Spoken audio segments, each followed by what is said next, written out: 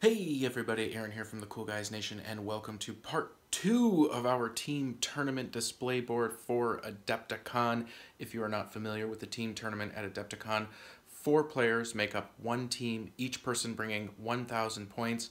You play 5 rounds paired off, so 2 people are on one team playing a 2,000 point game, while simultaneously the other 2 members of the team are playing their own 2,000 point game. All of your scores are judged, including your painting and your terrain board. And then at the end, the grand champion is awarded. Now, there are 105 teams playing this year, according to the email that I just got, and we are working on our display board. So in this episode, we're going to take a look at our layout, our design layout, and then we're going to take a look at how to fasten your styrofoam to your wood. That's really exciting, right? Yeah, it is. It's super exciting. So before we start cutting and gluing and putting everything together, the first thing that we're going to talk about is layout design. And what we've done is we took our sheets of 2x2 styrofoam and we started to lay out sort of our ideal board. We decided that we wanted to do a ruins, and we are using a GW church, which I recently built and Josh painted up. And we're going to be using that as the backdrop. So the church is going to go in the back, and then all of our units are going to go on the front. Now, our storyline is that our 4 armies are on this planet fighting each other, and there is a massive Tyranid infestation, and they have to band together to fight off the Tyranids and survive. Our biggest issue is that one of our players is chaos. So we have come up with a storyline that the Sisters of Silence have found a relic that allows them to take control of the chaos, and they are going to be utilizing the chaos to fight off the Tyranids. Now, that doesn't really make sense with a whole lot of 40k lore, but it is allowable in the team tournament. You can put whatever armies together that you want, and you don't suffer any of the penalties for armies that should not be together. Now, the other thing that we did is we 3D printed a bunch of Tyranid-esque terrain, and I started to paint them up, and we're going to be using these, sort of scattering them around. So, what did we do?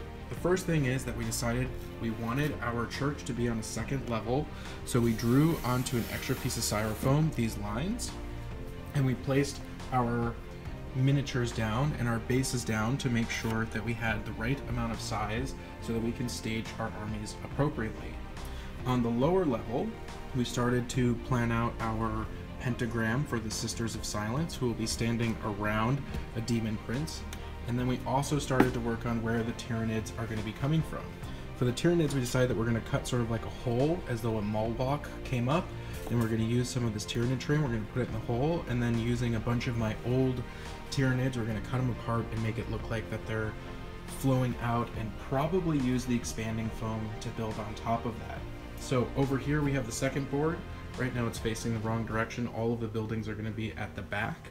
And the next step, now that we have a pretty good idea of our layout, is we are going to adhere our first level of styrofoam to our base board, and I'm going to go through the steps of that right now. Now that you have your design laid out, it is time to assemble the basic part of your board. And what we're going to be doing is attaching our primary piece of styrofoam to our base, and the materials and supplies that we're going to be using is Elmer's glue, a straight edge like a palette knife, or in this case an old chip bag, and these screws. So what we're going to be doing is we're going to be taking the Elmer's glue and we're going to lay it out in a nice big sort of circular pattern, paying extra attention that we get the material on the corners and the edges.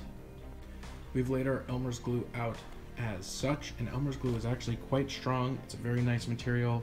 The only downside is it does take a little bit of time to dry. If you don't want to wait that time to dry, you can add some hot glue, which will secure it much more quickly, and then still allow the 24 to 48 hours for the Elmer's glue to dry. In this particular case, I am not rushed, so I will not be adding the hot glue. Once the Elmer's glue is laid out, we are going to smear it with our straight edge, and this is just going to help distribute the Elmer's glue and eliminate some of the possibilities of bubbles. And what you want to pay extra attention to is the edge. You really want to get as much glue as you can into the corners and the edge. I'm probably going to go back and add a bit of extra Elmer's glue to the corners after I get it nicely sort of distribute it. So we definitely have a little bit of Elmer's glue, not flat, and we need to put a little bit more on the edges and the corners, which is the most important part of this process.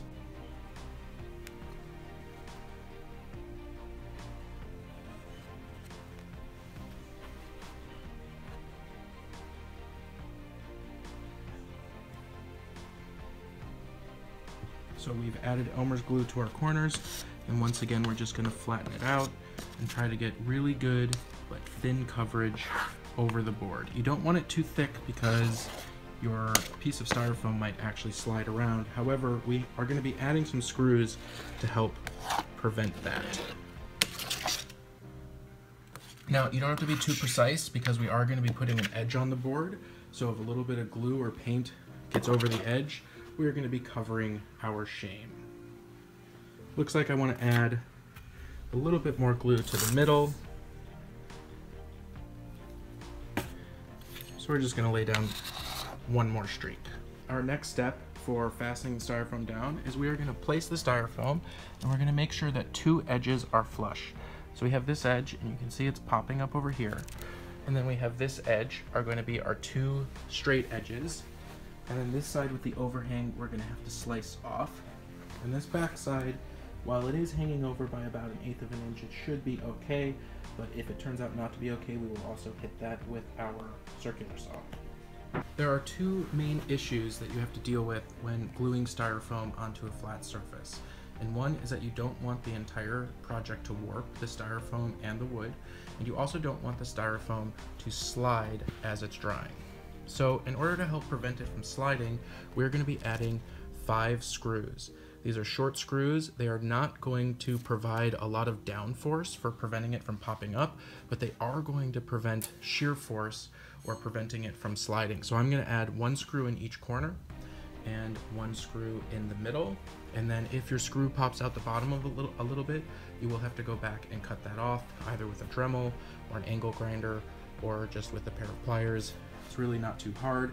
And you want to be careful when you're drilling in to go slow, because you don't want your screw to go too far into the bottom. If you don't want the look of the screw, don't worry about it, because you can cover it with sand or rocks or terrain later. But this is going to help give your board a lot of stability. It's going to help keep it secure while it's drying and will prevent it from sliding or warping, although most of the warping will be prevented by a lot of weight put on top of the board.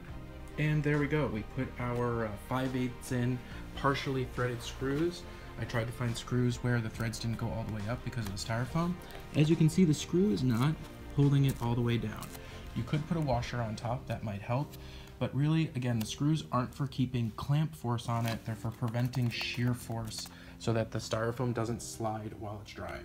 Now that we have our fresh glue on, we have our 2 flush sides.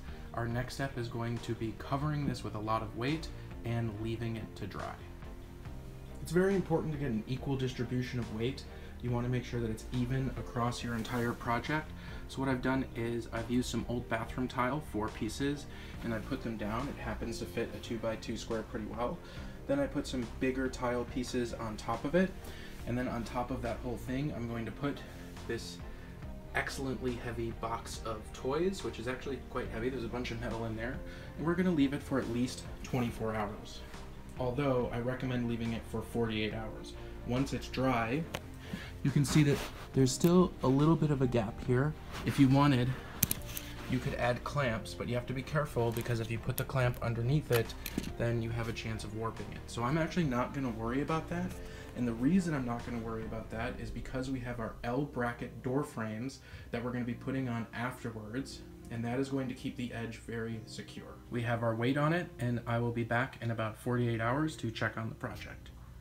Okay, so we've taken our boards apart, and we actually had a really cool unexpected surprise, and this has given me an idea for a future project. But if we look at this corner where a clamp was holding down the piece of tile, you'll see that we got this really cool hexagon pattern. And when I flipped over my tile, it has a hexagon pattern on the bottom. That's really cool. So if you want to try and emboss some styrofoam with a cool hexagon pattern, you can clamp your tile down to the styrofoam and leave it for a couple days. and you'll wind up with a really cool hexagon pattern. Now I did notice that the only place it happened was where the clamp was physically putting pressure on it, so you'll probably need a lot of pressure. Now it's time to check and make sure that our glue and everything held really well, and none of the problems that are typically associated happened. So the screws did their job and they prevented the styrofoam from shifting left or right, which can happen during the drying process, especially when you put pressure on it. All of the weight that we put on and the corner support did really well. The styrofoam is perfectly flush, which means that our next step is to take a circular saw or a jigsaw, and we're going to cut down this line and make sure that each side is flush. You do notice that the styrofoam is about a ½ inch shorter. I didn't realize that till I put it together. So apparently it's not exactly 2 feet by 2 feet, even though it's marketed as such. And of course we have the same thing on the other side.